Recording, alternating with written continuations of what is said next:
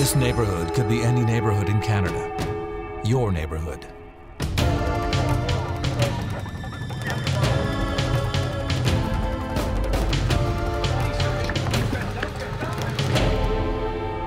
Do you know what your neighbors are up to?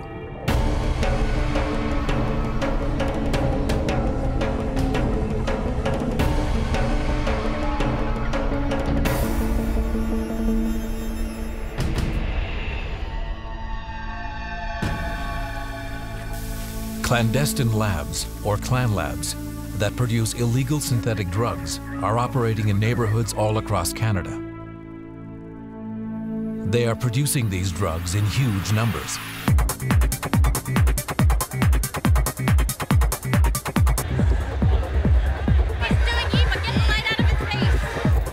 In 2007 alone, police seized almost 4.5 million ecstasy tablets and 1.7 million doses of methamphetamine, more commonly known as meth. We used to find a lot of Clan labs out in the rural areas. Now we find them in the residential areas. See what we got underneath here? Oh, yeah. Because they're in the larger centers, they're close to access to chemicals, access to the laboratory glassware, and the closer they are to those facilities, they can just keep cooking nonstop. Chemicals are very toxic, so they'll put them outside, but they'll put tarps over them and try to hide them and disguise them. They'll keep garbage and collect garbage rather than put it out to the curb, so passerbys and police don't notice it as much. They become very immune to the smell of the odors in the house, and we quite often will find a huge clandestine drug lab in the basement and people living upstairs right in the same house. And they either don't care or just aren't aware of the dangers they're putting their own health. All drug-producing labs like this, whether they're producing methamphetamine or ecstasy-based drugs, all have large amounts of solvents. They're really a chemical time bomb waiting to go off. They inevitably catch fire, and we've had numerous fires and explosions right across Canada in clandestine labs. Clan labs can be very elaborate and expansive.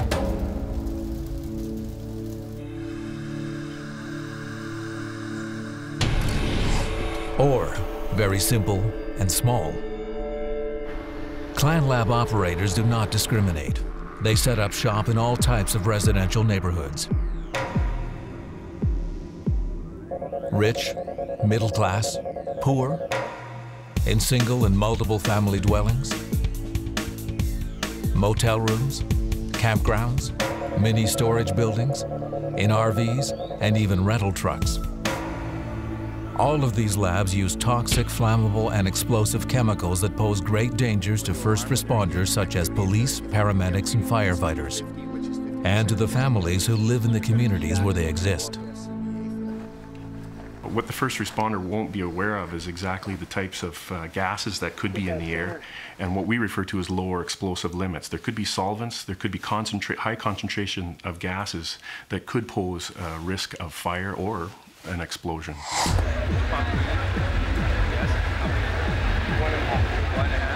There is a misconception among some drug users that Clan labs are sterilized places operated by professional chemists in spotless white lab coats who produce safe, clean drugs. The concept is if it's a pill, it must be regulated, it must be formulated as to what the composition is, and that's not reality. And of course, they're designed very colorful. So when they hear it's ecstasy, it must be ecstasy. They have no idea what the composition is. But even if they believe they know, the reality is they don't, because these are not made in any type of facility where it's regulated. It's in an area that's being created by an individual who wants to make money. He doesn't care about you or me. And so they use the cheapest ingredients to make up a batch as quick as possible and then put it on the market. So there's no way anybody could know. You would have to take it to a lab. The toxic waste Clan labs produce is staggering. For every kilo of meth that is made, 5 to 6 kilos of toxic waste is created. This number triples for the production of ecstasy. The hazardous waste is disposed through city drains, stored in garbage, tossed in the garbage, and even discarded in our parks. One deep. Check it. And there goes Witness my life, a man trapped behind a beat. Got a mind, two sides, survive the progress, sleep. That these illegal drug labs even exist in our communities and are often right under our noses is hard for most of us to comprehend, considering the damaging effects of what they produce have on our youth or kids. First time I did meth, I know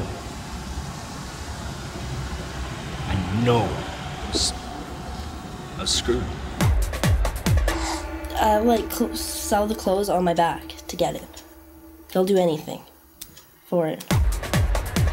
I hooked, but not on stroll. Like it was like in-house kind of stuff. My friends didn't even want to hang around with me. Like after a while, it wasn't funny anymore. I was just a psycho. Like I would scream at people for nothing. If they do not get off them, unfortunately it's death. They do die. And that's the sad part. And we don't know, it doesn't have to be years of use before they die. You could get a bad batch of drugs tonight, and that's the end of you. Your life is over.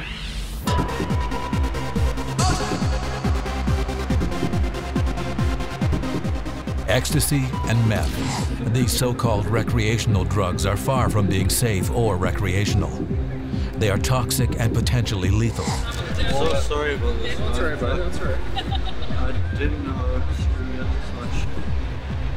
Well, It's pretty scary, man. Fuck. What do you take? 2 pills of ecstasy. What do you normally take? Just one? I've never done it before. You've never done it before? You took 2 up right off the bat.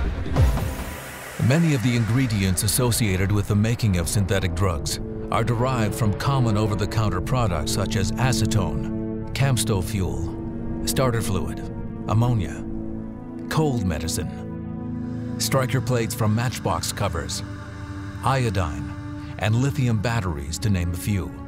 For everyone who uses it, it is impossible to determine what and how much of these hazardous chemicals are in the drugs that they are putting into their bodies.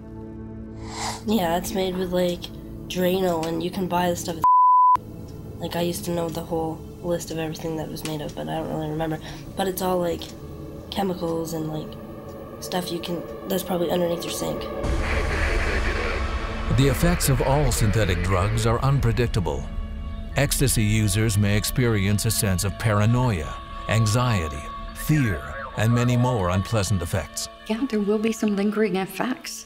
Some people may have very definite speech problems, maybe memory problems, coordination problems. It's the brain damage. You don't get to see that right away. We don't see that until further down the road. But every time you consume, there's going to be some brain cells that are affected. And the degree that they're affected, we have no control over, and we don't know. Meth, which can be consumed orally, smoked, snorted, or injected, comes with its own array of nasty side effects. As a high-dose meth binge begins to wear off, users are at risk for injury or violence. Deaths related to meth use often result from suicide or accidental behavior. Well, especially with chemicals, a lot of it is their physical demeanor. They become very pale, very sweaty, often with little exertion, black circles under their eyes, a very vacant look to their eyes. A lot of them just physically appear to fade away in front of you. Just basically go down to skin and bone. So you see a lot of the physical body just deteriorating. And then, of course, a lot of them will develop sores. And it's amazing the numbers that start off just with small bite marks, it looks like. And they refer to them, oh, I must have got bed bugs. Must have slept somewhere, because often they're transient, moving from house to house. And it just spirals downhill from then. And then, of course, the psychosis kicks in, that they actually see bugs in their arms, their face, their legs. I was really, really scared of these bugs, and they talked to me and everything.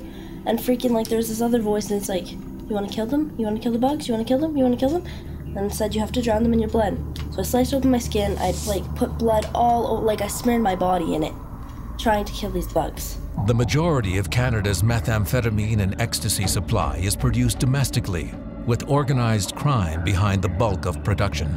When anyone becomes involved with synthetic drugs, they become part of a serious element of criminal activity and the deception and violence that accompanies it.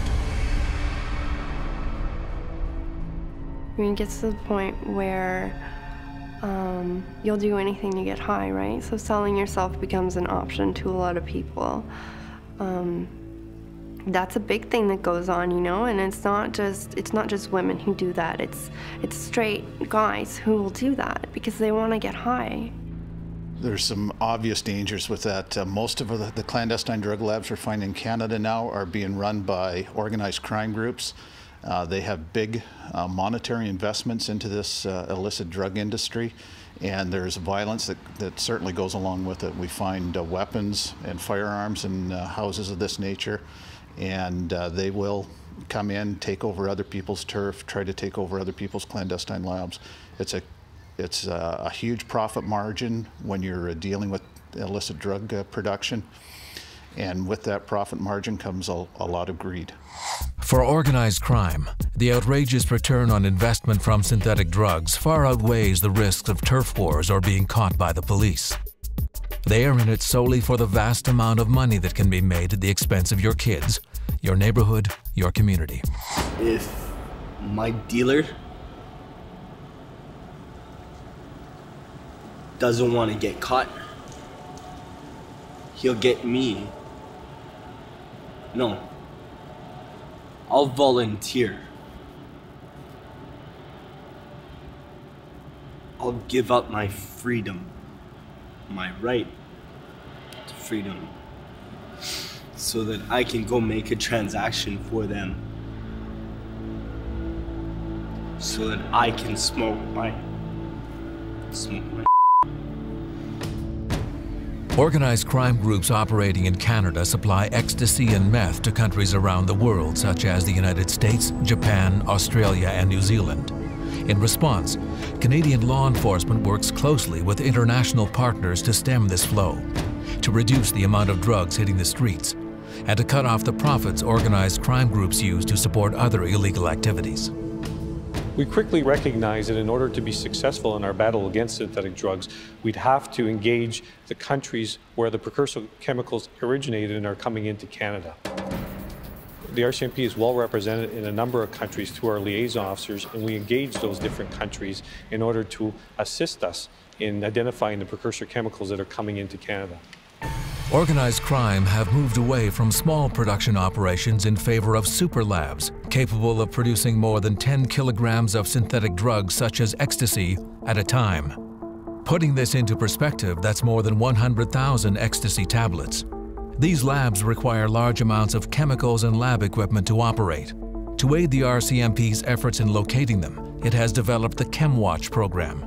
The program teaches those in the chemical and lab equipment industries to recognize the suspicious telltale signs of synthetic drug producers whose sole objective is to obtain their products for the production of illicit drugs.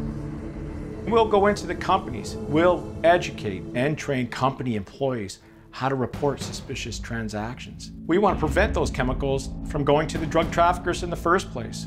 So we'll have that prevention out there with the chemical industry. In spite of the most diligent efforts by Canadian law enforcement, these labs continue to operate and produce large amounts of drugs. As it becomes more difficult for organized crime to obtain chemicals from companies in Canada, they are turning to China and India to meet their needs. As a result, more and more unscreened deep-sea containers are ending up in Canadian ports delivering the base chemicals they require. While the RCMP continues to increase its efforts, new enforcement funding from the federal government will further enhance its ability to combat the illicit production of synthetic drugs. There have already been significant results with large seizures of ecstasy and the closure of numerous ecstasy and methamphetamine-producing clandestine laboratories. This new investment in drug enforcement will give the RCMP needed resources to better disrupt and dismantle criminal organizations that control clan lab operations. Canada's national anti-drug strategy, the RCMP was granted additional funding, and we utilized that additional funding to increase our resources in the area of synthetic drugs. We positioned those resources across the country and provided them specialized training in the area of synthetic drugs to better answer and attack the synthetic drug problem in Canada. If you notice the telltale signs of a Clan lab in your neighborhood, such as a strong chemical smell wafting from its exterior, chemical containers or lab equipment mixed with regular garbage piled in the yard or in a dumpster, call your local police agency immediately. No one wants a Clan lab as a neighbor.